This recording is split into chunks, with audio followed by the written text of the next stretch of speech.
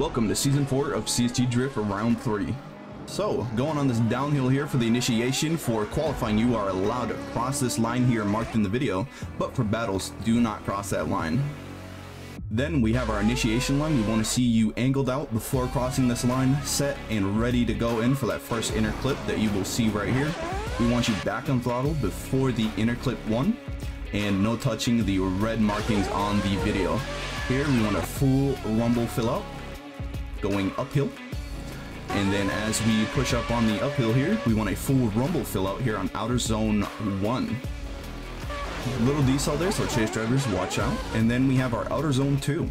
Nice fill out there coming around this horseshoe, and then our inner clip 2 here, nice as close as possible as you can there to track edge. Do not touch the grass. We want a midfield transition, so we want you in the middle of the track while going down here. Nice fill out here. Do not use the rumbles going downhill. You will get points deduct. And then last zone here, we want a, once again, nice fill out here. Do not touch the rumbles, and then finish nice and wide.